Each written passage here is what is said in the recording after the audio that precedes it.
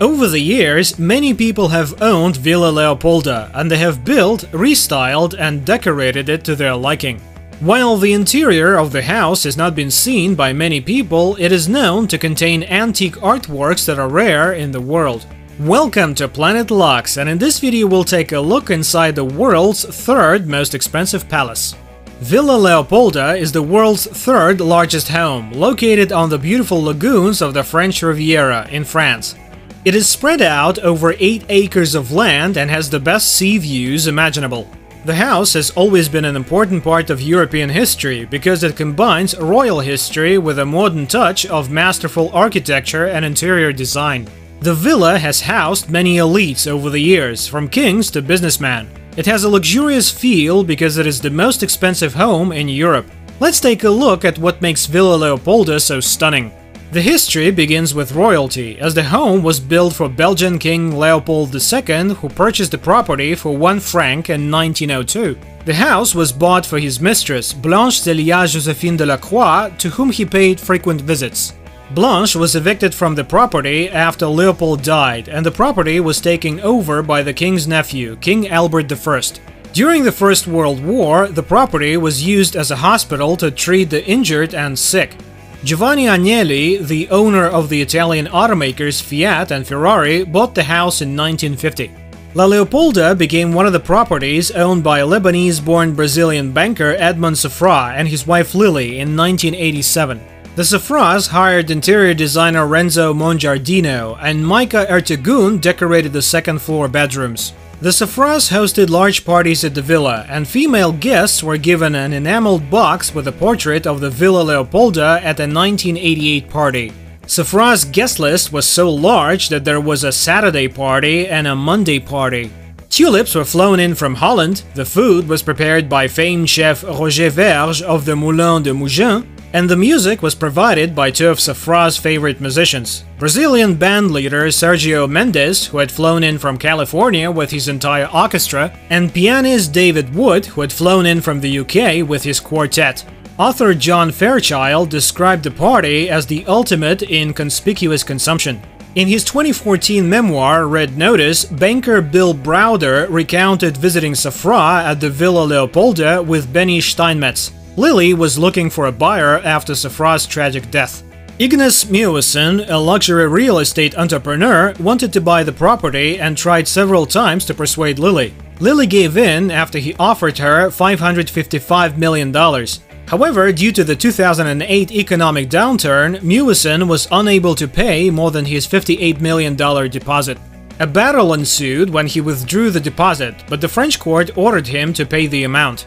Mikhail Prokhorov, a Russian billionaire businessman, tried several times through Ignace Mewison to buy the Villa Leopolda from Safra before accepting his offer of $750 million plus $40 million for the villa's furniture in the summer of 2008. Initial reports on the sale of the villa in July 2008 incorrectly identified fellow Russian oligarch Roman Abramovich as the buyer. Prokhorov would later deny purchasing the property, claiming that he had refused to do business in France following his arrest by French police in 2007 for allegedly providing prostitutes to guests at Courchevel, a ski resort in the French Alps. In the prostitution case, no charges were ever filed against Prokhorov.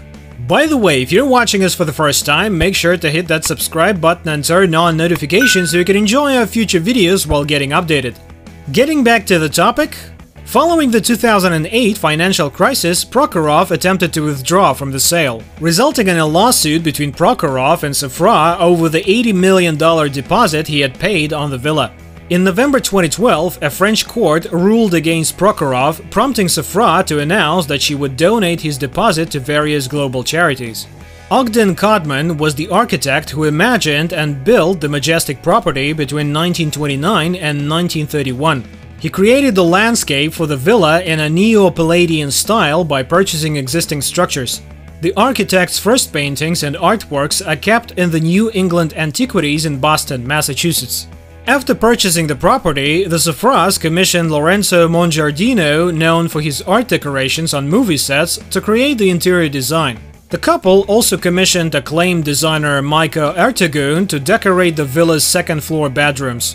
The home, which is only a few miles from the Mediterranean Sea, features artwork inspired by the beauty of France. The interior also includes a bowling alley and several dining rooms. Along with the movie theater, the home has antique artworks and valuable marble structures that add a touch of austerity to the luxurious villa. The home's vintage aura has made it an important part of European history. This sprawling 50-acre property offers spectacular sea views from its terrace, which overlooks the French Riviera. It also provides a glimpse of the 1,200 trees of various varieties that surround the property. The home has 50 full-time workers who work hard to keep the vegetation fresh and well-maintained. There is also a greenhouse for guests to relax in, as well as numerous gardens and courtyards. The home's aerial view shows the magnificent blue pool with a lounging area for relaxation. The well-kept hedges and well-sculpted statues give the impression of true luxury.